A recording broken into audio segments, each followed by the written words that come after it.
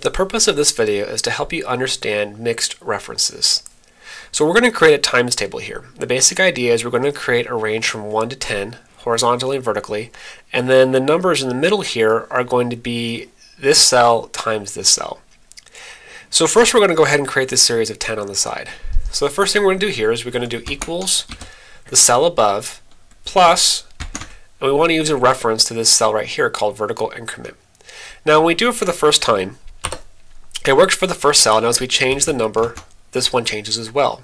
The problem though is as we pull it down, you're going to see that the reference gets broken. Instead of staying on this orange cell, instead it moves down. Similarly here it moves down, moves down, moves down. So the way to fix that is we're going to make this cell right here fixed. So go back to our first, and I'm going to put a dollar sign in front of the B and the 5. And that makes sure that the B5 reference will never change. A9 will change as I copy it down, but B5 stays the same. So I copy it down, and now my whole reference works perfectly. If I click on the last cell, I see it does the cell above this plus the increment. And as I come here and change the increment to 2 or to 3 or to 5, you'll see that this series changes as well. Now I do the same thing horizontally. Equal the cell on the left plus the horizontal increment, and I'm going to go ahead and add dollar signs as well. And now I copy it to the right. As I change my value here, you see all of those change too. So I have all of these set up nicely. I'm going to go ahead and color them so it makes it a little bit more obvious as to what each one is doing. And then we'll go ahead and start on the middles. Now the interesting thing about the middle cells is that we need what's called a mixed reference. So let me do the first one. First one, we're going to times that one, A9 times B19. So 1 times 1 equals 1, which is perfect.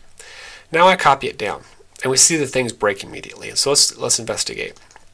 When I go to my second cell here, I see that the blue reference is fine, but the green reference has moved down and is in B20 now instead of B19 like I want it to be.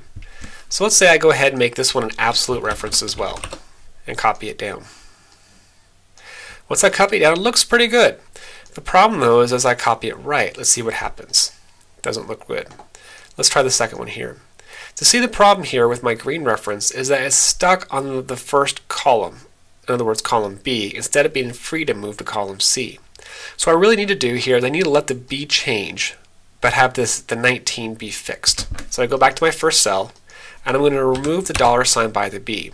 Now B can move, but the 19 is going to stay put. So let me copy it down, make sure it works okay.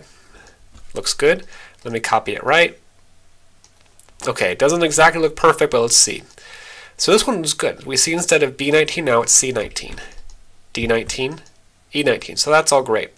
But now we have another problem. You see the blue cell is moving. I want the blue cell to be over here and not to be the one on the left, meaning that I don't want it to change the column, in other words D. So let's go back to the first cell. Let's say I make both of them fixed. I do this, I try copying it over, looking pretty good. Now I copy it down, doesn't work. And the reason why is that I've made it too fixed. I want the 9 to change to 10, 11, 12, 13. So I go back to my beginning, and now I take off the dollar sign here.